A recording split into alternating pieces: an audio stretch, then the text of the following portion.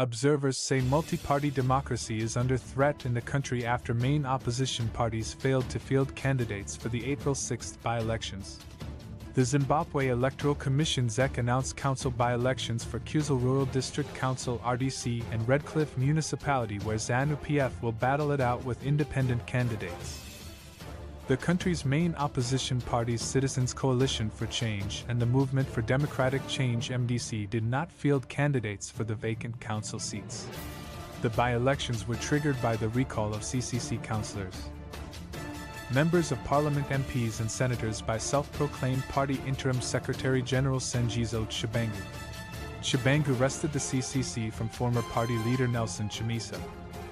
Tshabangu, who resorted to the courts to bar the other CCC faction from contesting in the by-elections, said he was in the dark as to why his camp failed to field candidates. "I honestly do not know why the party did not field candidates. You can talk to the acting president Welshman Cube," Tshabangu told Newsday.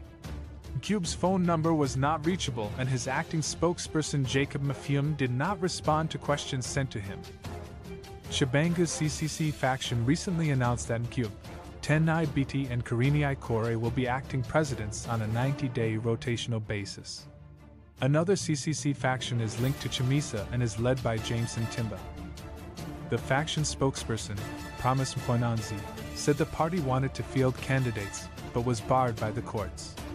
"Our recalled candidates were barred illegally," Mkwananzi said. MBC spokesperson Lloyd Dambus said the party would not participate in polls to sanitize ZANU-PF's fraudulent electoral manipulation. "We told everybody that we will not assist ZANU-PF to get a two-thirds majority," Dambus said.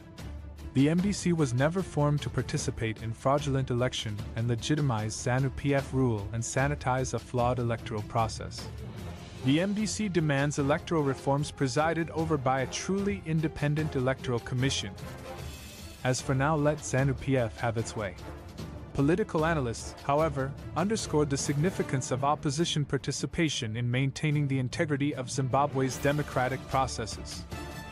They said the absence of opposition candidates diminished the prospects of competitive elections. The opposition provides checks and balances on the executive, the judiciary, and the public administration while closely examining decisions, policies and actions made by the government, said political analyst Lazarus Saudi. Given this, Zimbabwe's democracy is in danger due to the opposition's failure to field candidates in the upcoming by-elections.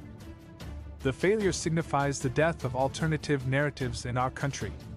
Political science lecturer Pardon Todzura said the opposition's absence from the electoral arena had negative implications for Zimbabwe's democratic processes.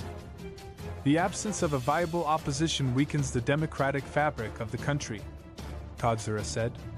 It limits accountability and reduces the checks and balances necessary for a healthy democracy. Similarly, political commentator Romeo Cha-Sera highlighted the importance of a robust opposition in safeguarding democratic principles. A strong opposition is essential for ensuring that the ruling party remains accountable and that the interests of the citizens are represented adequately. Without it, there's a risk of unchecked power and potential authoritarian tendencies, noted Cha-Sera. ZANU-PF now has a two-thirds majority in the Assembly after grabbing some seats in by-elections triggered by the recall of CCC members. Critics now fear that ZANU-PF will abuse its two-thirds majority to railroad unpopular laws to cement its hold on power. Already, some ZANU-PF diehards are pushing for President Emerson Mnangagwa's third-term bid. However, a referendum will need to be held to amend the constitution to allow for a third term. Let it go.